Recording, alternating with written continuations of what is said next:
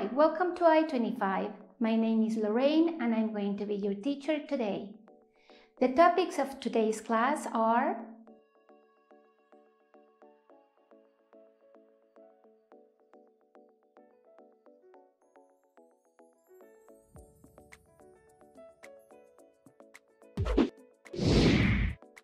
We are going to start with a grammar lesson. Are you aware of the countable and uncountable nouns? ¿Saben ustedes algo de los sustantivos contables e incontables? Basically, they are used for things that we can count or we cannot count. Básicamente son utilizados para cosas que podemos contar o no podemos contar. A noun that can be counted is called a countable noun. Un sustantivo que se puede contar es un sustantivo contable. For example, flowers, man, or cats. Por ejemplo, gatos. I can say I have 1 cat, or 2 cats, 3, 4, 50 cats. With that in mind, we can talk about indefinite articles. Con eso en mente, podemos hablar de los artículos indeterminados. We have a and an. Both mean the same things, but we need to know the rule to use them. Ambos significan lo mismo, pero debemos saber la regla para usarlos. First, we only use these articles when the noun is singular. Now, we use the a before the noun when said noun starts with a consonant. Primero, solo usamos estos artículos cuando el sustantivo es singular. Ahora, utilizamos a antes de un sustantivo que inicia con una consonante. For example, por ejemplo, I have a book I want to read. Tengo un libro que quiero leer. She has a chair. Ella tiene una silla. Now, we use an when the noun starts with a vowel. Usamos an cuando el sustantivo inicia con una vocal. I want an apple. Quiero una manzana. He has an ice cream cone. Él tiene un helado. Before we end with the countable nouns, let's see how to use them in questions. We use how many to ask for the amount of something. Para las preguntas debemos de usar how many para preguntar por la cantidad de un sustantivo. Su significado, ¿cuántos? For example, how many cones of ice cream are you going to eat? Now we are going to talk about the uncountable nouns. Ahora vamos a hablar de los sustantivos incontables. Those are the ones that we cannot count y son los que no podemos contar because they are too small or they have a different shape or they are liquids. Porque son o muy pequeños, tienen una forma indeterminada o son líquidos. Let's see one example. We cannot say, I want 2 milks. Why? Because we have to say something about the milk. What? How much of the milk? To express the quantity of an uncountable noun, we have to use the following expressions. Para expresar las cantidades de los sustantivos incontables, tenemos que utilizar las siguientes expresiones. Some, a lot of, any. And for questions, we use how much and how many. Por ejemplo, Hello. Hi. Hey, I'm going to make a pie following your recipe. Do you know how much sugar do I have to put in the mix? Oh, you have to put a lot of sugar, probably 2 cups. Wow, okay. Do I need any milk? Yeah, some, not much. 1 cup would be fine. Well, thanks, buddy. there. Now you know how to use the countable and uncountable nouns. Now we are going to learn about the comparative adjectives. Ahora aprenderemos de los comparativos. We use comparatives when we want to compare one thing from the other.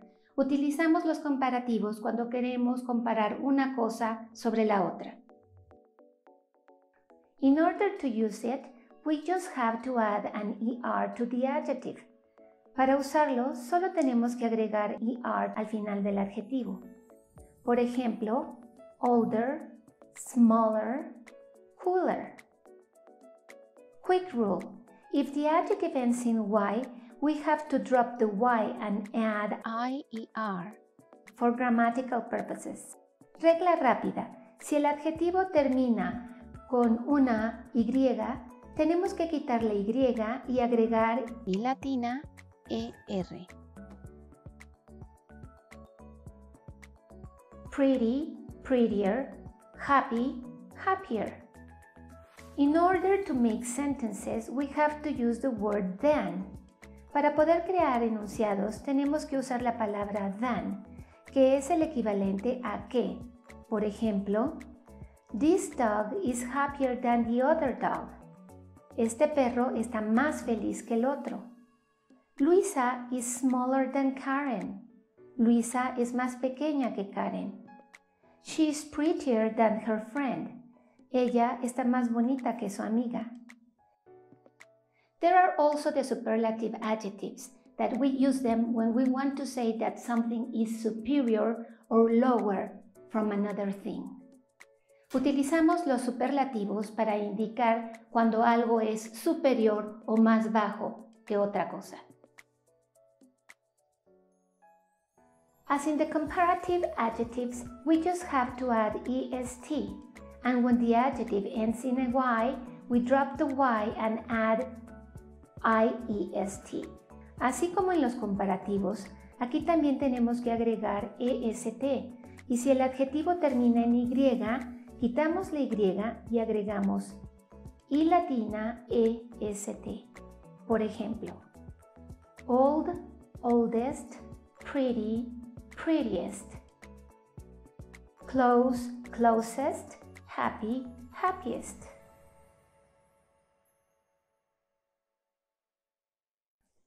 As in the comparative we use the word than, in the superlatives we use the word the. Así como en los comparativos utilizamos la palabra than, en los superlativos utilizamos la palabra the. Por ejemplo, Thomas is the tallest boy in the soccer team. Thomas es el chico más alto en el equipo de soccer. Sharon is the oldest girl in the house. Sharon es la chica más grande de la casa. We use going to talk about our future plans, especially if the plan was prepared before the moment of speaking.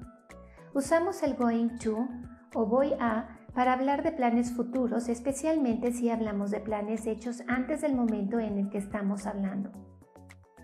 Now we are going to check the structure to make a sentence.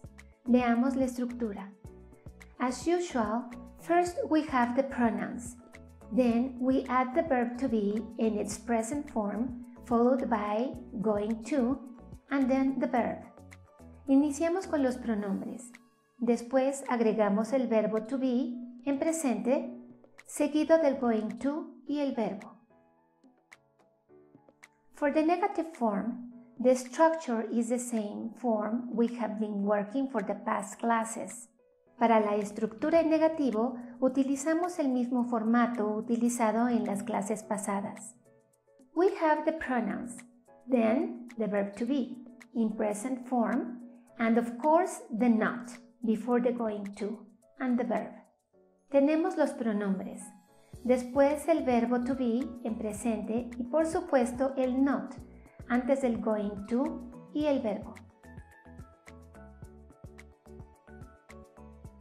Last but not least, in the interrogative form, we have to place the correct form of the auxiliary verb to be at the beginning of the sentence, then the subject or pronoun plus going to. Por último, pero no menos importante, es la forma interrogativa. Colocamos el auxiliar del verbo to be correspondiente al principio de la oración, después el sujeto o pronombre más el going to. I'm going to buy a goldfish. Voy a comprar un pez dorado. He's going to give spicy food.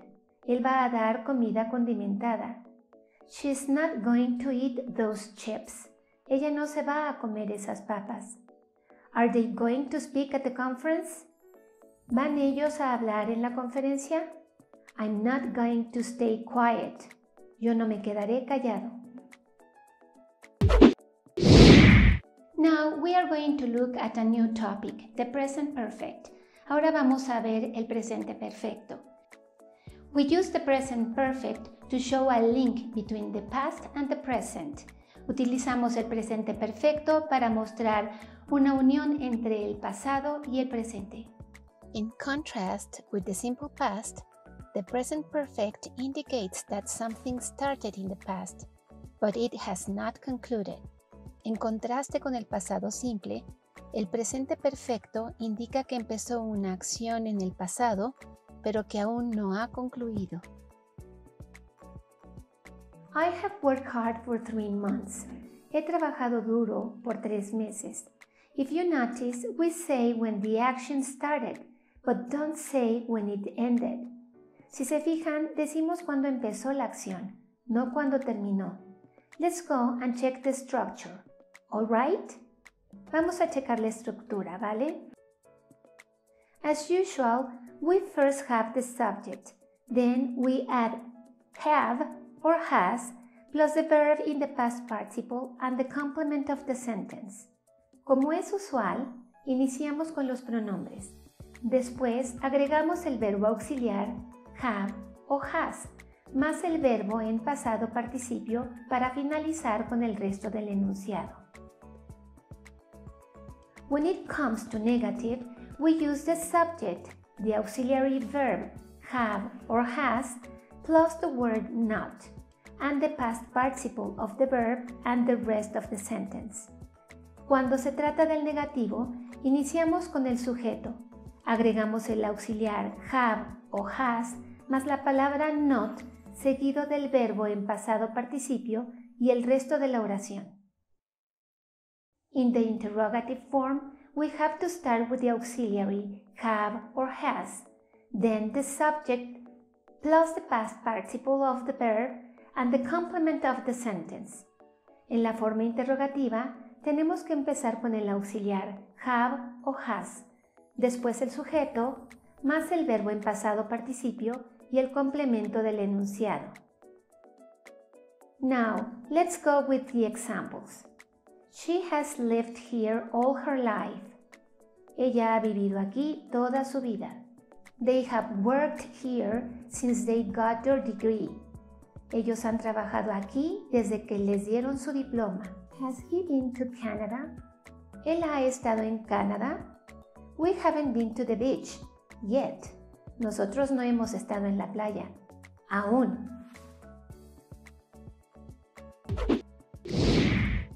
Okay, so we have arrived to the end of this class. On behalf of I25, we thank you, and I also remember you that you have to go through the exercises before you pass to the next lesson. Have a nice day.